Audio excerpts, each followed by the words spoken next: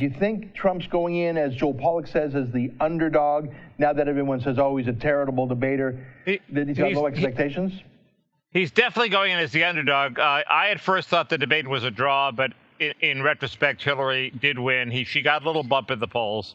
Not huge, 3 points or so. Trump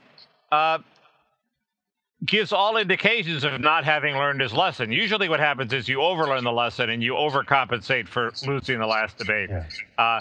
He gives off emanations that he's just going to do the same thing, and he doesn't really need to prepare that much, and he's going to get personal and bring up Bill Clinton's affairs, and that's exactly the wrong thing to do.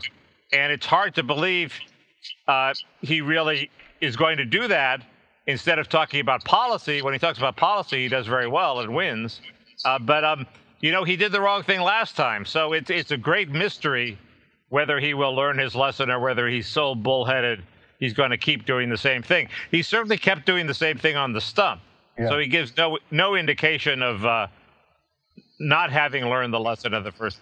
He gives no indication of having learned the lesson of the first debate.